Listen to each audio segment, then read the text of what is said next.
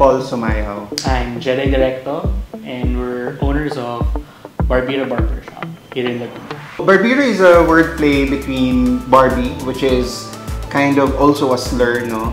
Especially sa mga effeminate gays. But there was a viral video that came out na sabi ko na nga pa Barbie. Parang there was a na may batang pumili ng Barbie. We kind of led with that. And Barbie has always been associated with kabaklaan. And then we also paired it with barbero, which is, you know, the Filipino term for barbers. Sabi nila, haircuts are generally historically gendered, no? Barbershops are for men, salons are for women.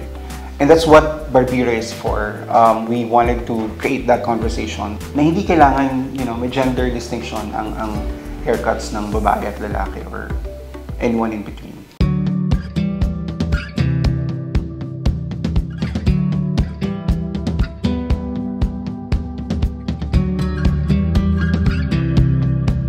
Coming from personal experience, would take two brothers to the barbershop. Kahit out and proud ako noon sa Camarines where I was young, I was in my teens. Still, it's uncomfortable because parang they would look at me. I had to sort of scale down the way I look in this na I would go for the floral prints.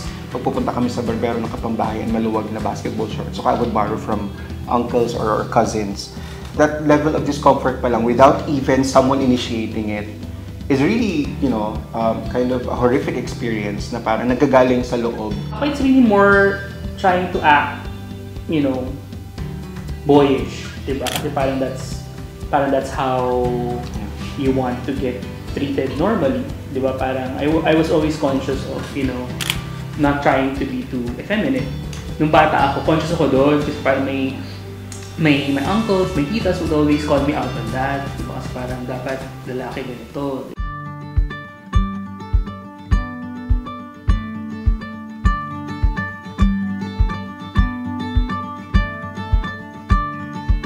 Being a safe space essentially means that you're able to become your authentic self within that space. Kasi if may spaces na hindi safe for you, then of course you'd actually essentially look for a safe space. We would encounter customers, especially the trans-masculine customers. They kind of like the fact that we address them properly, especially yung mga, you know, the trans-masculine lesbians. They kind of like the fact na we address them as sir or boss or chief. Kind of a horrifying story for them na pag pumunta sila ng salon, ma'am. Pag pumunta sa barbershop, ma'am pa din. May mga customers kami who would open up na sila mismo yung nag-open up. And that's how we liked it. Kasi the fact that they're opening up, that's a good sign for us na we're doing our job as a safe space.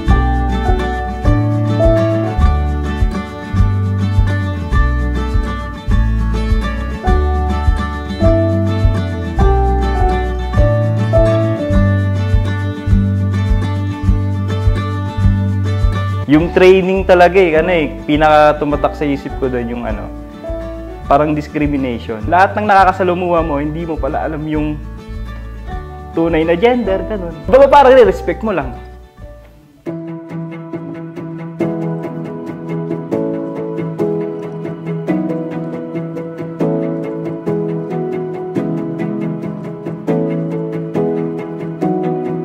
We're trying to think about like parang what a queer barbershop should actually look like. Basically, we kind of like settled on the idea na it doesn't really have to parang show its queerness right off the bat, but announcing ourselves as queer owners who welcome anybody, diba, in this safe space.